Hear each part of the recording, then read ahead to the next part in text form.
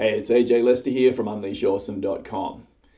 So today what I want to do is share a little tip with you that'll help you to hopefully avoid a common mistake that people often make when they find themselves in contentious situations or there's some sort of conflict that comes up and they want to resolve it.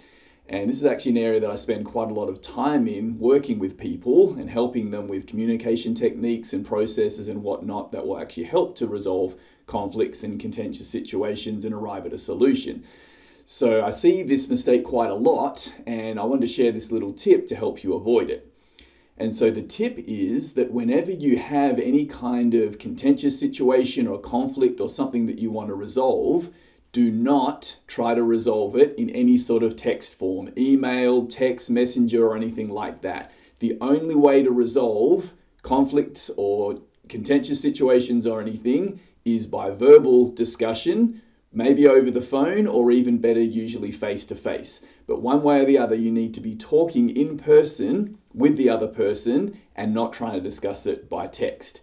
And this is something that I kind of discovered the hard way many years ago in my own life. And, I made a lot of mistakes with trying to email people when I had issues and that kind of thing. And it never worked out. And eventually I realized when you do try to discuss things and hopefully resolve things by text, it often just actually makes things worse and everything can actually spiral out of control. So the issue doesn't get resolved and the emotions and all the contention in that can actually escalate as well. And so once I realized this, I kind of made a personal resolution to never do it by text ever again. And of course, along the way, I made a few of my own mistakes by falling into the trap of doing that. And every single time I've done it, it has actually never worked out. And I remind myself, that's why you never talk about things by text and you're better off doing it verbally instead. So I've seen plenty of examples in my own life. And then when I started working with people, I saw lots of examples where things had gone off the rails in their relationships with other people, whoever that might be, because they might have had issues and then they tried to discuss them and resolve them by text and they were trying to get their point of view across and it just escalated into an argument and there wasn't actually a resolution. So this is something that you might have seen as well because a lot of people that I talk with have run into the same issue and I see it all over the place and I'm struggling to find any examples where somebody said, you know what? Had this really contentious issue, there was a lot of emotion and anger and resentment or whatever, and then we had this chat by email and we solved the whole thing. It pretty much doesn't happen. And the reason for that, in my view, is that text is a good tool for communication only in certain situations. So if you have some straightforward information to exchange, or you want to give somebody an update, or you want to organize some logistics or something that is emotion-free, then text can be a really great way to get that information across. It can also work fairly well if you're actually doing something that has emotional content that's on the positive side of the spectrum. So, if you want to talk about something exciting or whatever, then text can work okay with that. It's not generally as good as talking, verbally on the phone or face to face or whatever, because that's where the emotion can really come across in a genuine way, but it's still okay and it generally doesn't cause problems. But the problems come in anytime there's any kind of negative or painful emotion around the content being discussed. That's where text just does not work. And it can actually lead, as I said, to the emotions escalating so that people, feel more and more intense, painful emotions of whatever kind they might be. And it can also lead to the actual issue itself becoming worse and certainly not getting resolved. So what I suggest is anytime there's painful emotions, you get straight off the text communication. And sometimes you can encounter these issues by text where you're going back and forth by email or messenger or whatever it is, and things are fine. But then you hit an issue and then you might find yourself starting to discuss it and then you realize, there's negative emotion or painful emotion coming up for me, or maybe you recognize from what the other person is saying that there's painful emotion coming up for them. As soon as you recognize that's the case, resolve to take it immediately offline and say, look, I don't think this is working to talk about it in text form. How about we catch up, or how about I give you a call and we can discuss it properly then. And, there's of course never any guarantees that you're going to resolve it if that's all you do, but you'll have a much, much better chance of resolving the issue without it escalating if you do actually talk to the person because when you talk by text, it's not a very good way of communicating emotion. It has a very low bandwidth. And by that, what I mean is you really can't convey a lot of information compared to the amount of time that you spend putting the words on, on the page or into the device or whatever it might be. So you can spend a long time trying to type something up and you still won't actually convey anything like the amount of information that you can convey if you actually just talk on the phone for a couple of minutes. And of course, at the same time, the words themselves, as you would know, are only a tiny proportion of any communication, and a lot more of the communication is your voice tone, body language, and things like that. So the words alone are very poor at communicating, especially when there's emotion there. So if you're talking on the phone, then you obviously get the voice tone and you can actually communicate a lot more information back and forth, and it happens in real time as well. So you can actually check that the other person's understanding. You can make sure you're understanding them. You can ask questions, go back and forth and clarify in a way that it would just take forever to do if you're just texting back and forth.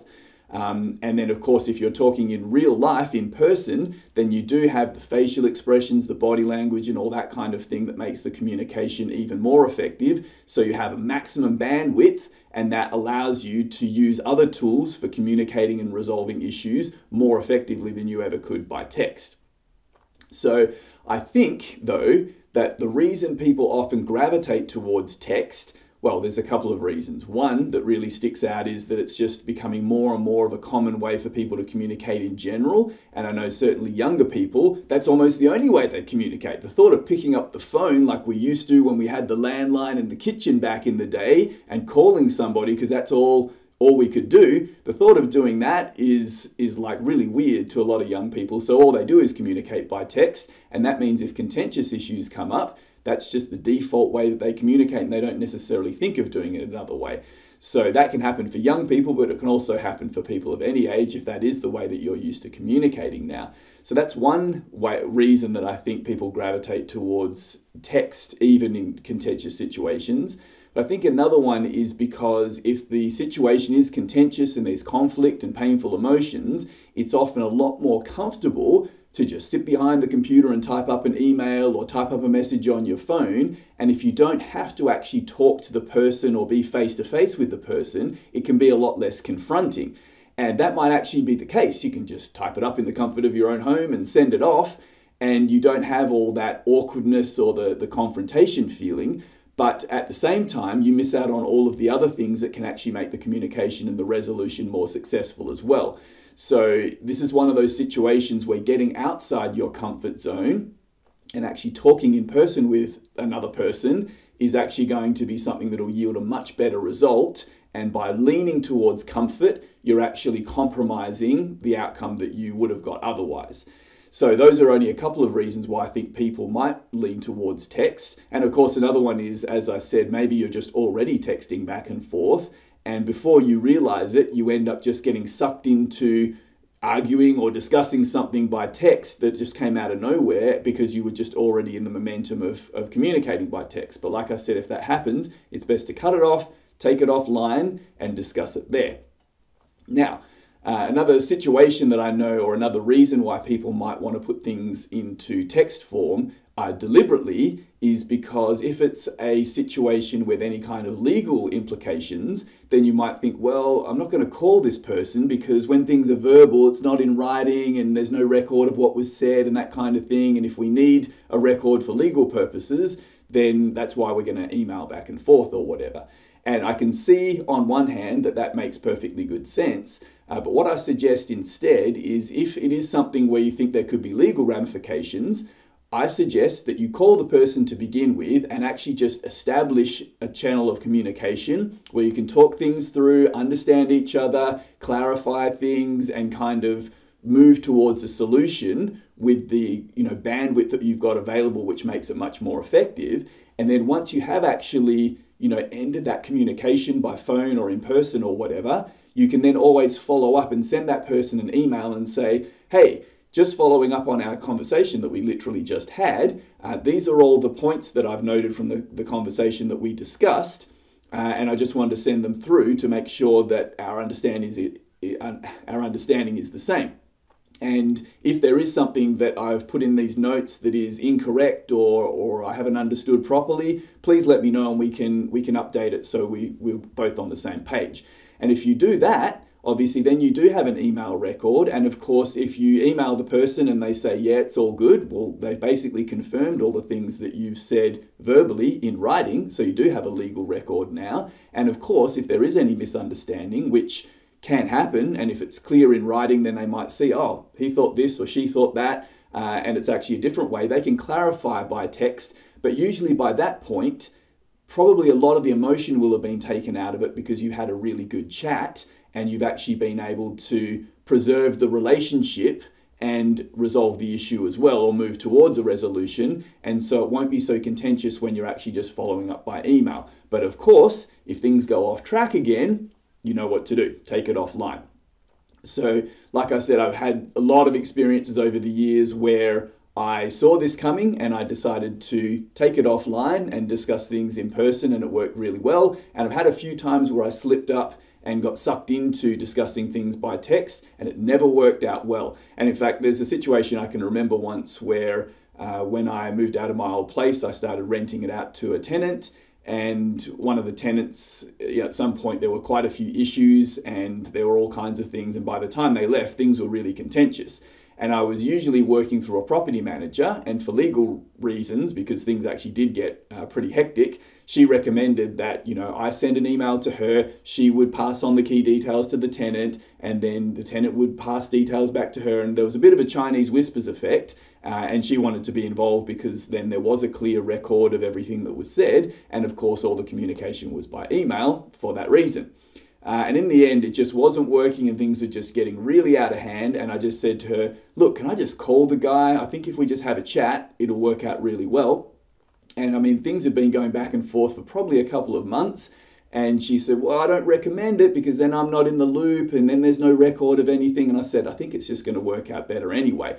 We had probably a 45-minute chat and, we were almost hating each other and we'd never met because we'd just been communicating via the property manager and emails, and all this stuff had got out of hand. And by the time we finished the conversation, I won't say that we were friends, but we were actually communicating really clearly. And the guy said, man, I wish we'd had this chat a couple of months ago before all the sleepless nights and all the stress and all the hassles of things going back and forth. And I felt much the same way because the tension and the stress of trying to deal with this situation just kept on lingering there and we didn't get it resolved, and it went on and on and on. One chat, we came to an agreement. We were both happy to meet each other in the middle and come to the party because the chat had actually established that, oh, there's a real human being on the other end here. This guy's a pretty decent guy. I'm a decent guy. We should be able to get together and sort something out. That's what we did, and it was resolved in no time. And so it made me realize if we'd just done that from the beginning, it would have been so much better, and that's what the guy said. And it was just another reminder to not go down the text path when there's contentious issues. So, as I always do in these videos, I know I've kind of belabored the point from many different angles, but I really just wanted to emphasize that it's such an important thing. And I really want you to take this home with you and to keep an eye out for any of those contentious situations and avoid getting sucked into the trap. And if that happens, then you know what to do. You can always get yourself back out of it. And at any time, even if you're halfway through a massive argument by email, at any time you can say, look, this isn't working. How about we have a proper chat? And I'm sure you'll have a lot more success from there. So yeah, keep it in mind. It's a really great resolution to have just as an ongoing thing throughout your life. I hope it's useful for you. As always, I'd love to hear what you think. Have you ever had success discussing any contentious issue by text? Prove me wrong. I'd love to hear about it, but I'd also love to hear about other situations where you've applied this and it's worked as well. So any comments at all, any feedback, just drop it below. Obviously, it's cool if you subscribe to this channel. And either way, come back again tomorrow and I'll have hopefully some more tips on communication and interactions and things like that, because it's an area that I like a lot. So stick around and I'll see you then. Ciao for now.